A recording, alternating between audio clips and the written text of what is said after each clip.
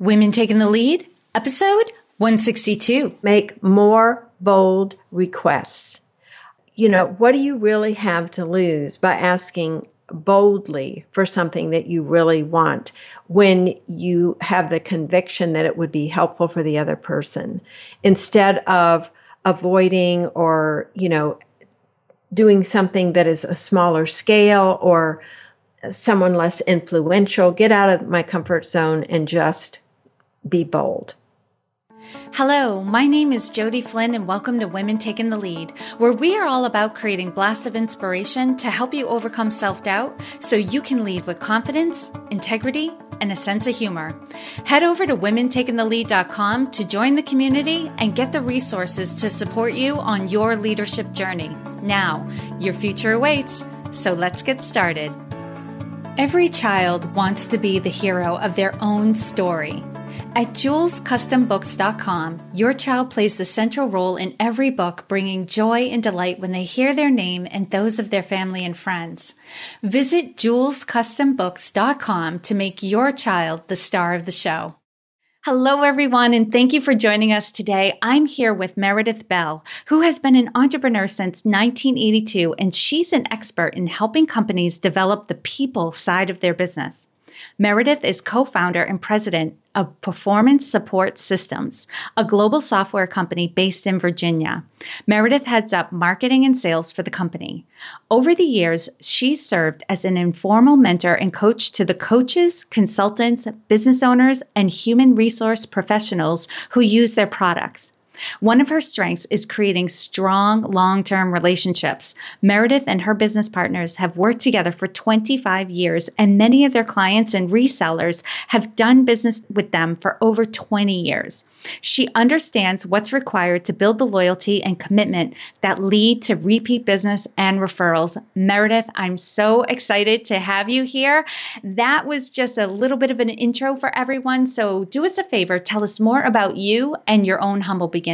Oh, thank you, Jody. And I'm very excited to be with you as well.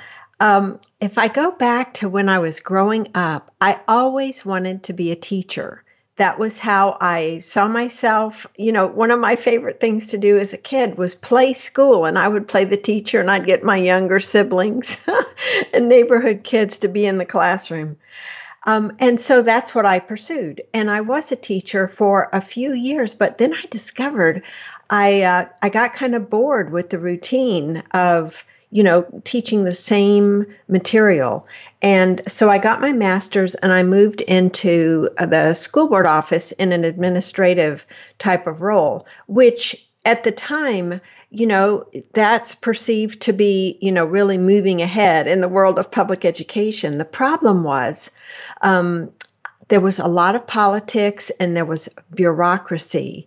And I was given responsibility for certain things without the authority to really make them happen. So it was a combination of things that just caused me to say, I can't do this anymore. And I decided to just venture off on my own. And I had zero experience in business. I mean, when you think about people that decide to start their own businesses, I had never even worked for I shouldn't say that. Part-time, I had worked in restaurants, but I really didn't have any experience as a business owner. So I had to learn a lot of things. And what I ended up doing was starting a consulting and training company where I was teaching some of the same things I had taught to teachers when I was in that administrative role, interpersonal skills. And so what I ended up doing was discovering how to use some of my natural strengths, like speaking and teaching, to speak to associations and other groups as a way of getting in front of potential clients. So it was quite a journey to go from, being a classroom teacher to being an entrepreneur. That is a leap. That is definitely a leap. And it definitely takes that inner motivation, almost a calling, I would say. I mean, when you make that big of a transition, there's something that definitely causes you to make that leap. And there has to be a lot of confidence there that, you're not even, how do I want to say this? Not even that you're 100% sure you're going to make it, but you're 100% sure that that's the direction you're Yes. supposed to be going into. And that's confidence. I think sometimes people think confidence means that you're 100% sure that you're going to be successful on the other side, but that's not exactly true. It's you're 100% sure that you're going in the right direction. Right. And part of it, for that kind of a change was also motivated by pain. I was starting to have some physical symptoms of, upset stomachs and just dreading going into work, which had never been the case. I just have this very strong work ethic and always believe in giving 100%. But just the whole environment had changed with a bringing in of a new superintendent that it was just untenable for me. So it was a combination of really wanting to do something different, being my own boss, going off on my own and escaping from those circumstances that were just, detrimental to my mental and physical health. Yeah, and good for you for recognizing it and doing something about it. So many people are stuck, miserable in their jobs, feeling like they don't have a choice. But, once you realize you do, you have to do something about it. And Meredith, clearly, you've had transitions, you've come a long way, you've had success in your life, and you clearly have gained confidence over time with everything that you've been doing.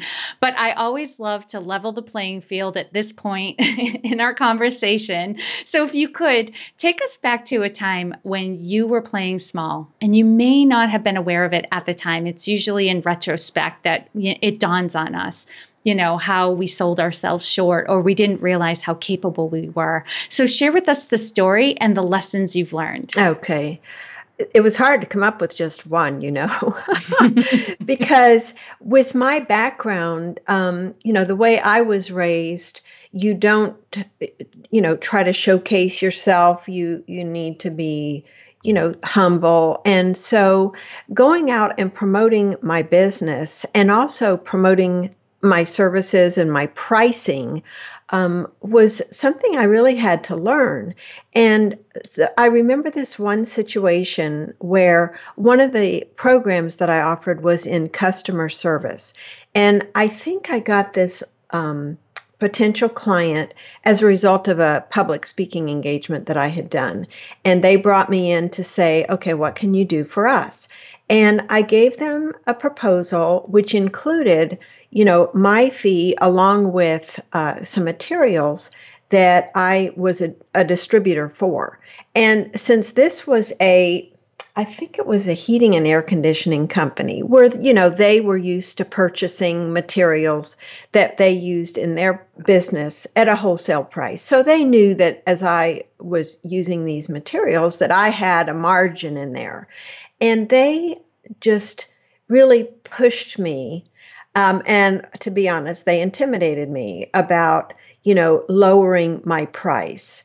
And I gave in and did that. I didn't even put up a whimper, It was like, oh, I really want this business, even though it involved, a pretty good drive. It was local, but it was a drive for me each time that I was going to go there because I was going to be conducting multiple sessions. And I did, right on the spot. I didn't even say, let me think about it. I just wanted the business and I said yes quickly, and they got what they wanted and I didn't get what I wanted. Mm-hmm. And so it didn't take me very long to realize, oh, I don't feel good about having done that, but I'd made the commitment and that's what I was going to do. That was many, many years ago. And if I were having a conversation with someone today, I would certainly not be quick to lower price. And the thing is, you touched on it, this whole confidence thing. I think that the whole way I would have presented this, I would have come across with greater confidence and certainty than I had at that time.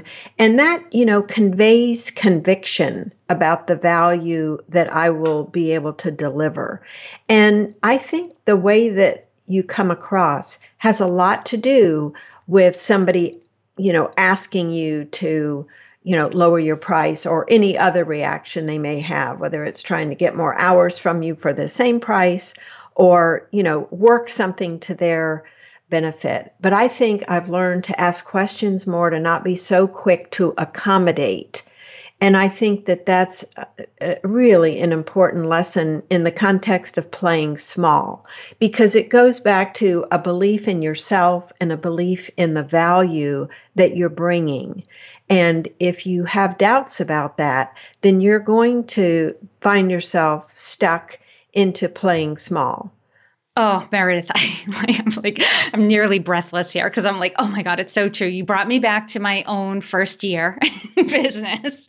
And I think this is something that's very common for people who are just starting out in business or in a new area of business where they haven't spent enough time really getting at the heart of what is the value that I bring? What are the benefits that anyone who works with me is going to see if they do the work?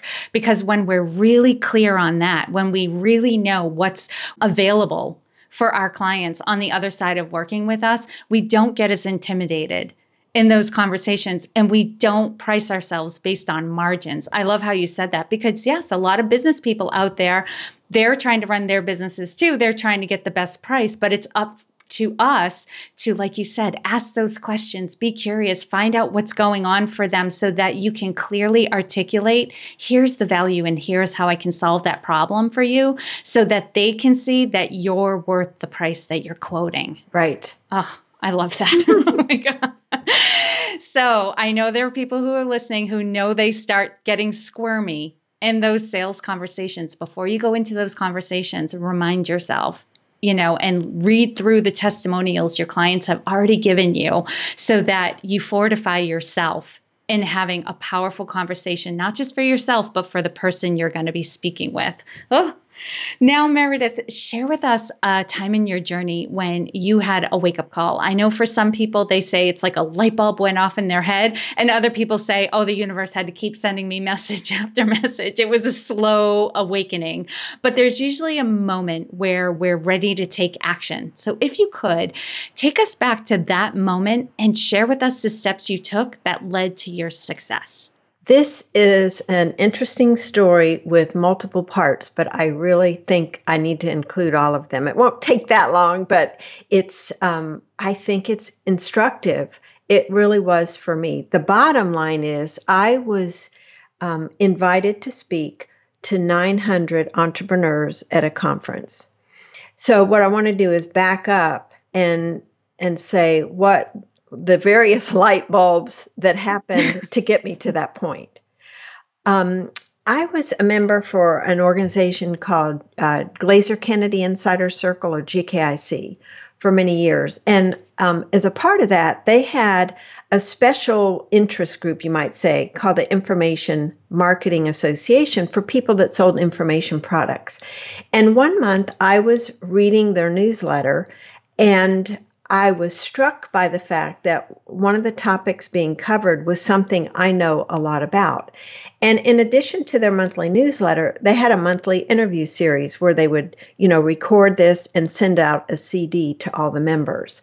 And I thought, I really have some valuable information to share.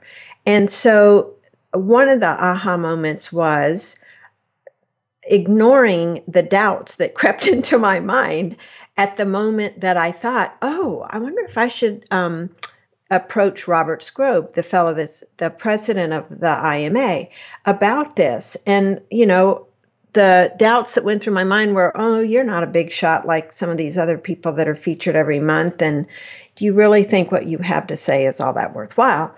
And I finally said, yeah, it is.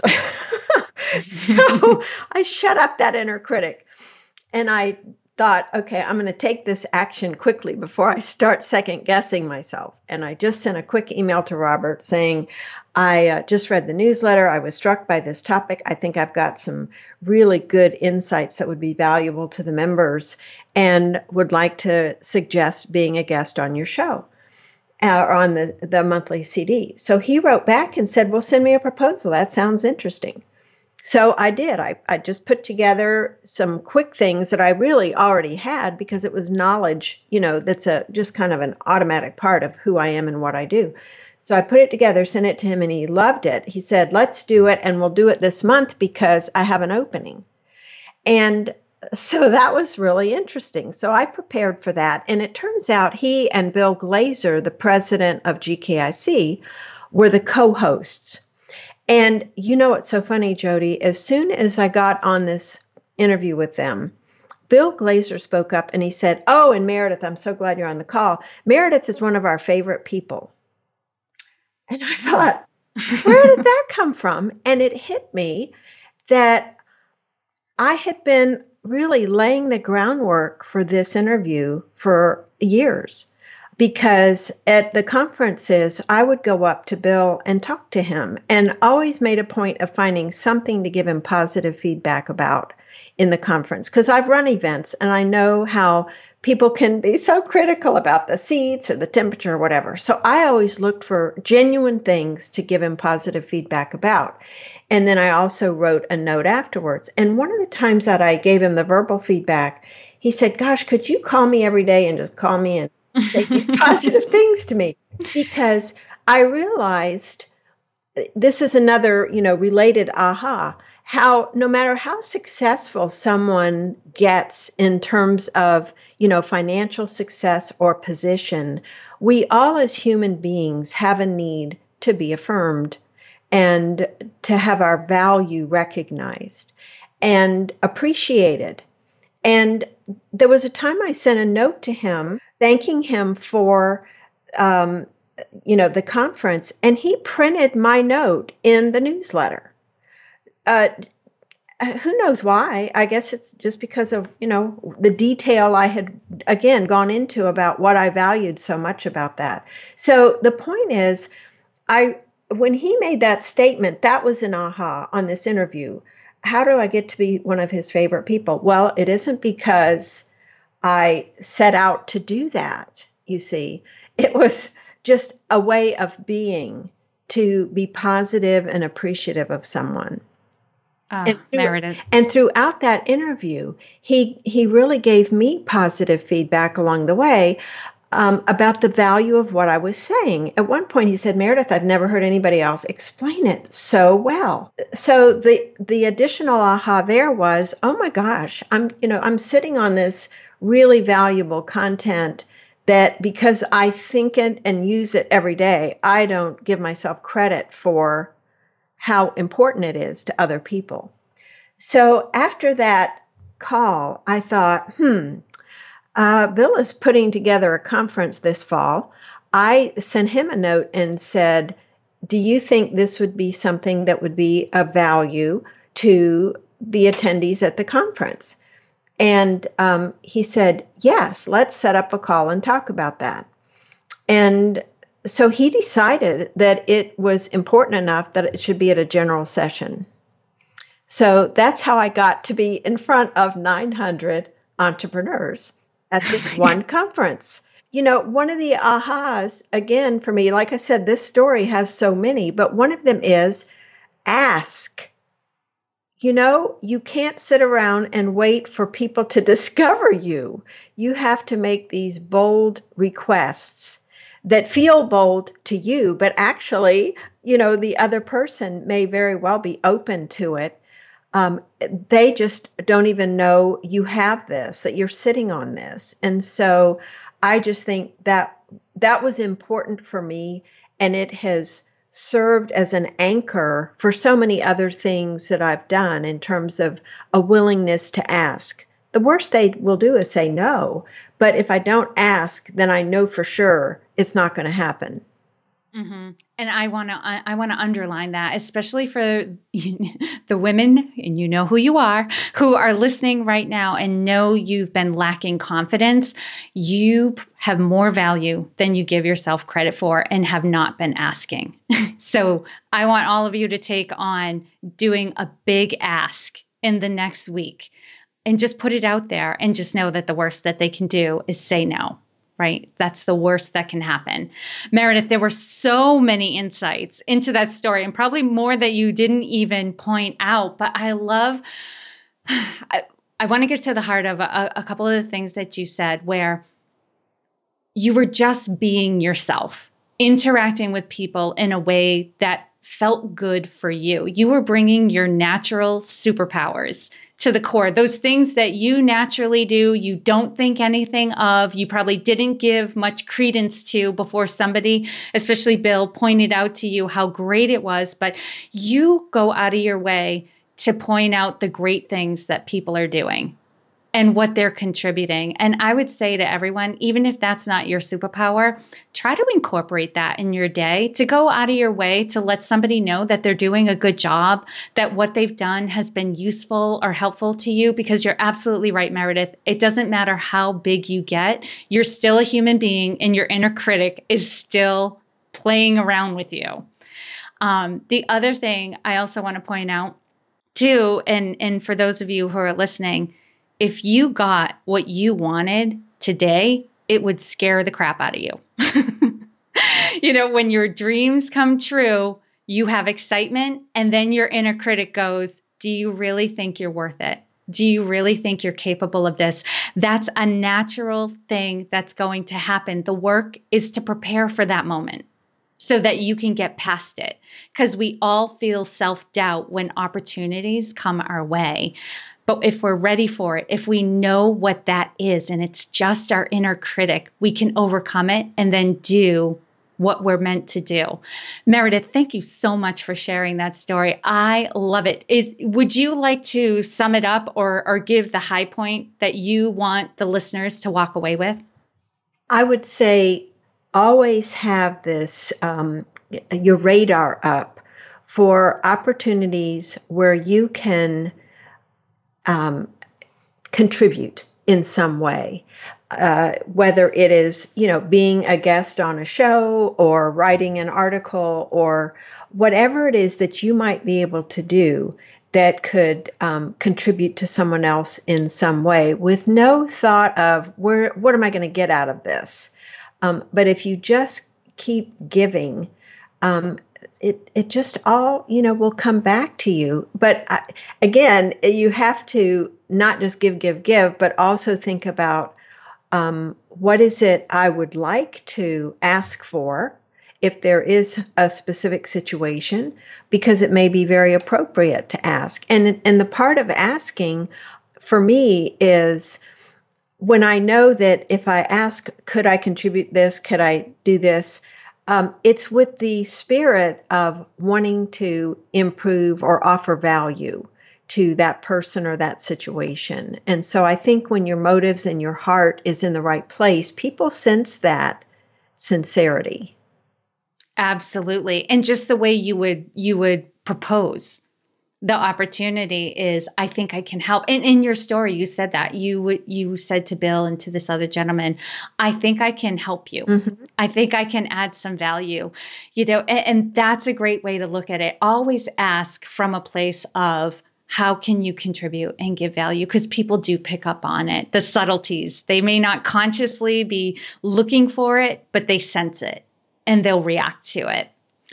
Well, Meredith, this is a great segue, because with all of your years in leadership and helping other people develop their own leadership, I'm curious how you would describe your leadership style. I think at the core is people sense that I genuinely care. It's not an act, it's not a tactic or a strategy. It's a way of being with them. And so whether it's somebody I first in meeting, or one of our resellers, that I may be having a call with, and we really do have a number of folks that have worked with us for 20 years. It's like, a friendship, and they can count on me to ask questions to find out, how things are going. It's not trivial. And it's one reason, Jody, I think you and I clicked so well in that very first conversation we had, because I love going deeper into the things that matter. And so one of the things that I think makes me effective as a leader is really paying attention to what people are saying and not saying. So my listening skills have been really tuned over the years. And I ask questions that hopefully are helping the person, think about some things that maybe they haven't thought about before. I'm not trying to dispense advice, or tell them what I think they should do.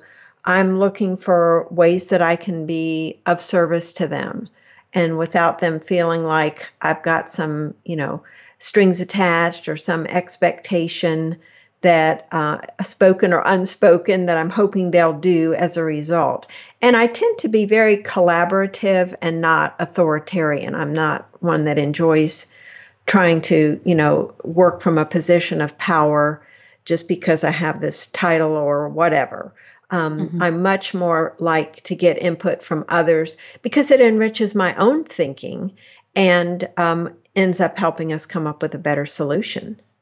And I know for myself, I'm happy to follow somebody who has my best interests at heart and sees me as a leader and asks me, how do you want to contribute? So bringing all of those qualities together, you must have people flocking around you who are like, what can I do for you, Meredith? Well, it is so funny when I will have conversations, especially with new connections, let's say from LinkedIn, and I'll spend a good bit of the conversation asking questions about them and then, offering to introduce them to somebody or send them something that will be a useful resource for them. And it is funny how often at the end, for people that are really, self-aware and givers themselves, they will say, gosh, you've been so helpful. What can I do for you? And that's never my motive for doing that. My, reason for going into the call is just to learn more about them and think about ways that I might be able to help them, because I just believe that's so important in this world that, especially during this particular election year, where there's so much negativity floating around, that the idea of bringing kindness, love, positive energy, optimism to situations whenever possible is a way of enriching the lives of anyone you come into contact with. I appreciate that. And the thought that just popped into my head is, and the year after an election year is a year of healing, where we get back to those qualities and really reinforce them. So I love that you're just always bringing that. And I have definitely gotten that from you. So Meredith, I want this next question to be all about you, though. What's one thing you're working on right now that you're really excited about? Well, it really kind of ties back to what we've been talking about. We've created an online coaching system called Strong for Performance that has been getting some really good traction in some organizations. And I am so excited about the way the lives of the managers, and leaders who are using it have been able to really improve how they communicate with others, either people on their team or people that they work with. And I am, that's really what I'm all about, is helping people to become stronger, become more effective in their relationships with other people. That's the bottom line about what we do. And it's what gets me excited every day. And the stories that I hear now from people who are using our program, along with getting, coaching from other people, either internally or externally in the organization, it really, in many cases, it's transformative because they didn't know any better about how to interact with folks. Unfortunately, our schools and our training in general does not help people with these communication skills. They learn how to do the technical aspects of their job, but then they get promoted and don't have a clue about what it really takes to motivate and inspire people to do their best work.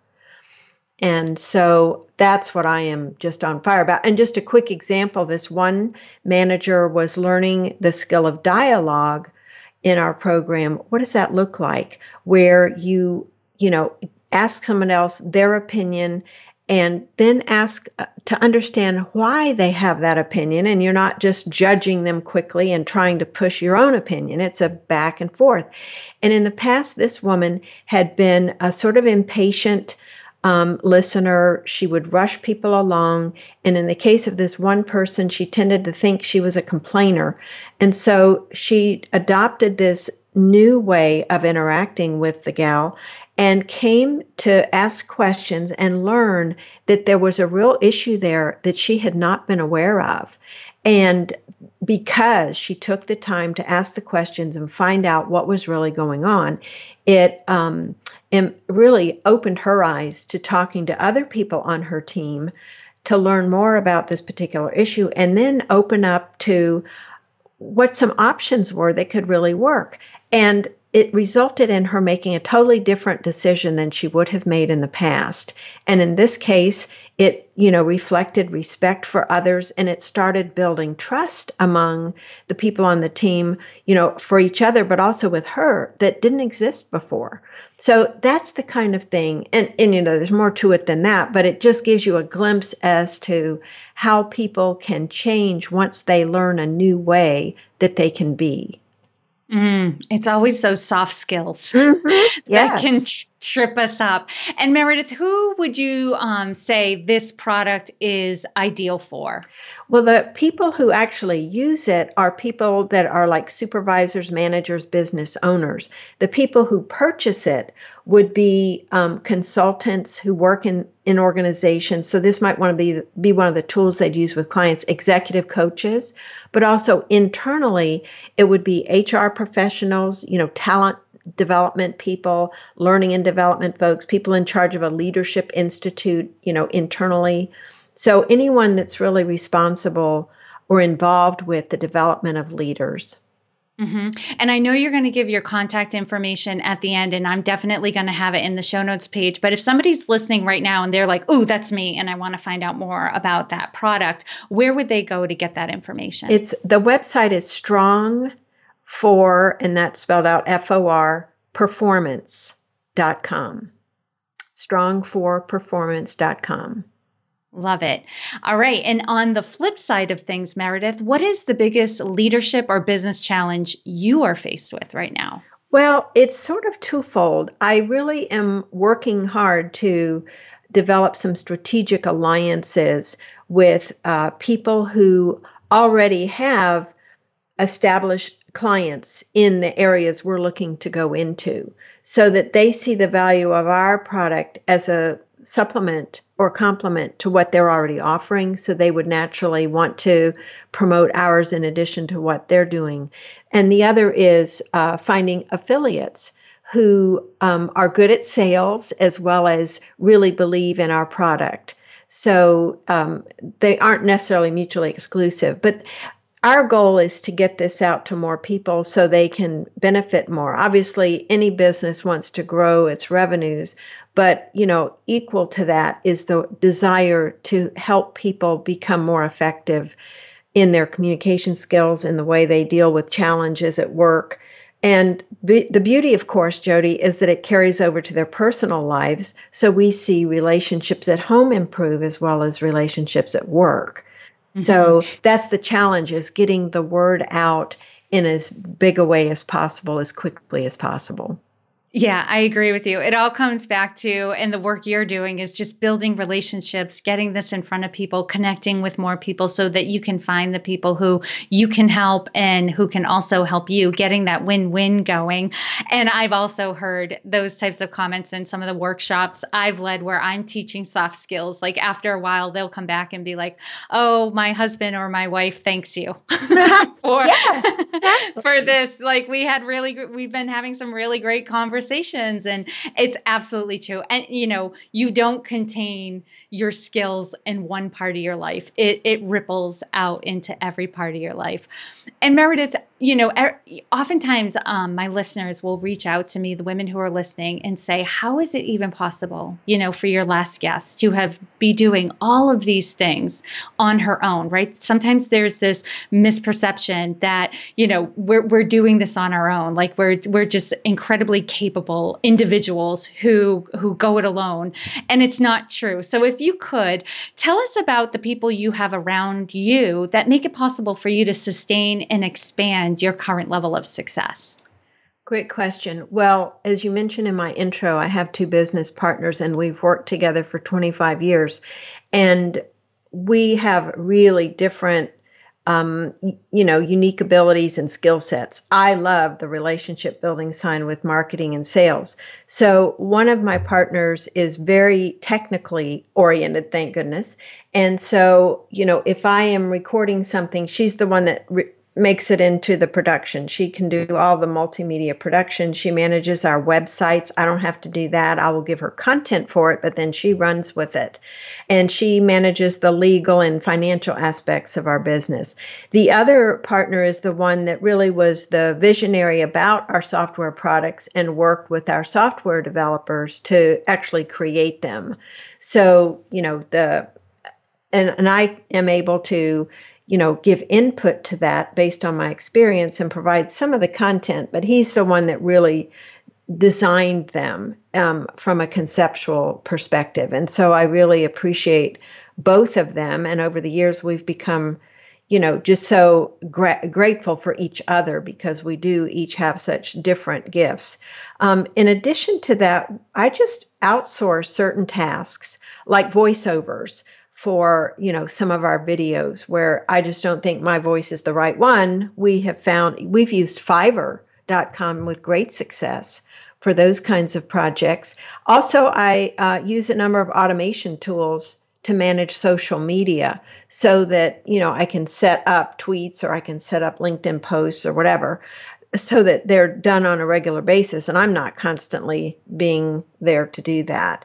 And then the final component, I guess, is looking for other experts who can accelerate my learning or cut my learning curve on a particular area. Like LinkedIn is my number one social media site. It's where, I really find the business connections just form so much more easily and quickly. So I have taken a course from John Nemo, and it's excellent. He has a book also called LinkedIn Riches. And so I believe in, investing in myself so that I can learn from others who've been there and save myself a lot of time.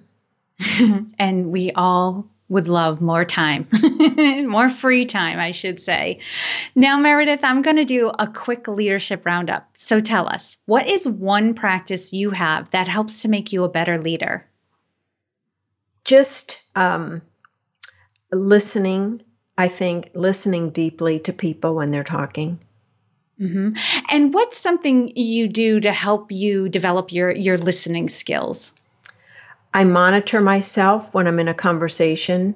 If I'm finding myself tempted to jump in too quickly, interrupt, or come up with a solution, I will pause and to try to think of a question that I might ask that will help me gain a better understanding and possibly elicit the answer from the person rather than me saying this or that. Mm-hmm. And what is one book that you would recommend to a woman to help her develop her leadership? This is my number one for both business development and personal development. It's called Straight Line Leadership. By a fellow whose name I'll need to spell. It's Dusan, D-U-S as in Sam, A-N as in Nancy. And then his last name is Jukich, D-J-U-K-I-C-H. But you can just look up Straight Line Leadership. It's a phenomenal book. It's a short chapters, non-academic. And the power of this book is that in each chapter, he's contrasting two ways of being, or what he calls your inner stance.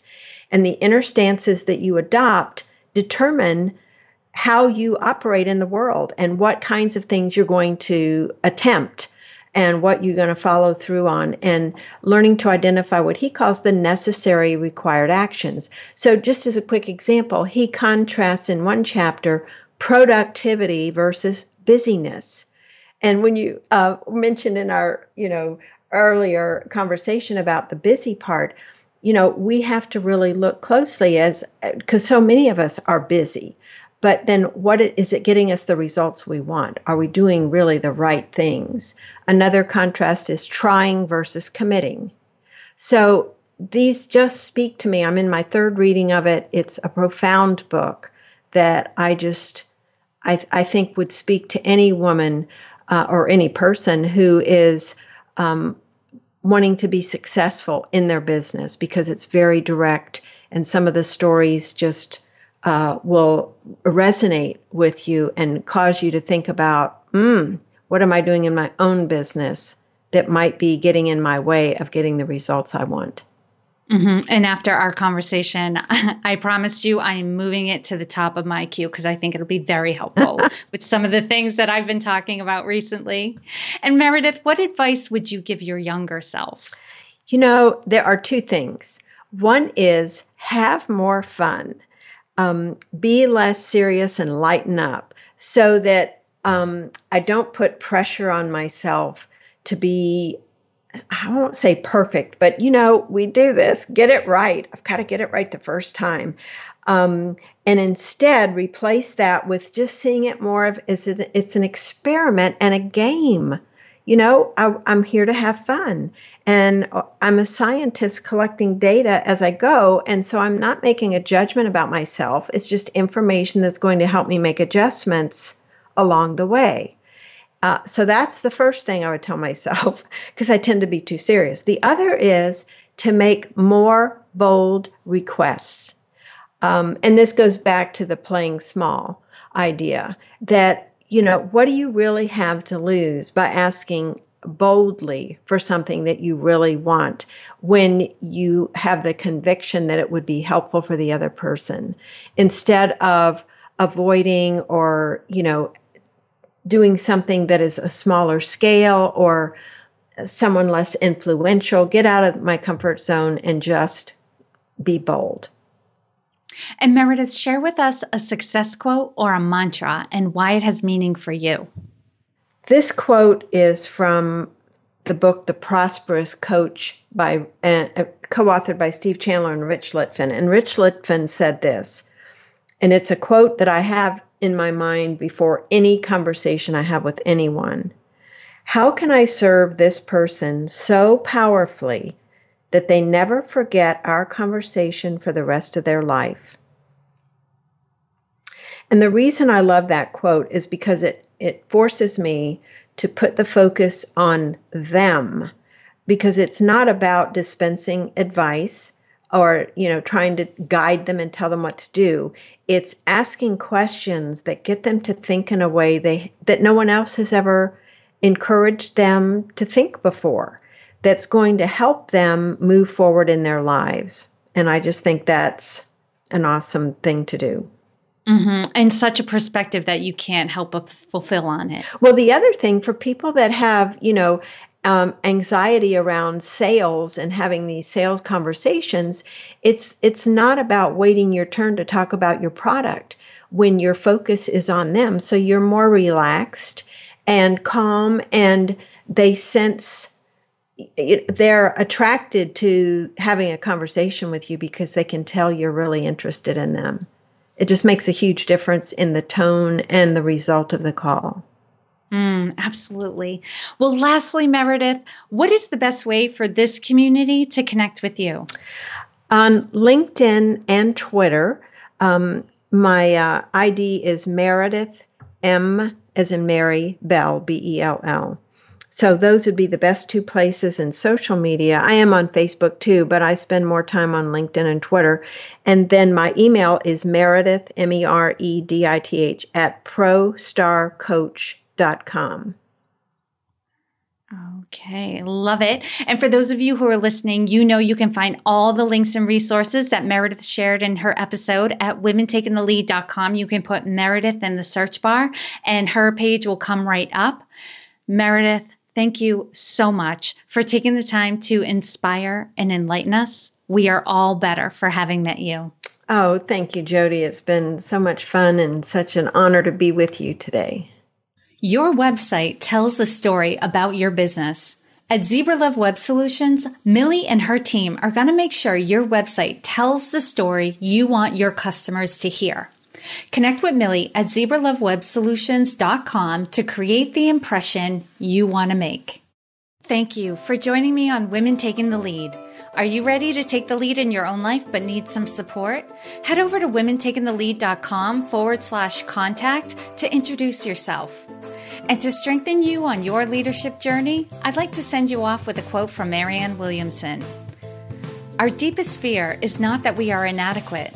Our deepest fear is that we are powerful beyond measure. It is our light, not our darkness, that most frightens us. We ask ourselves, who am I to be brilliant, gorgeous, talented, fabulous? Actually, who are you not to be? You are a child of God.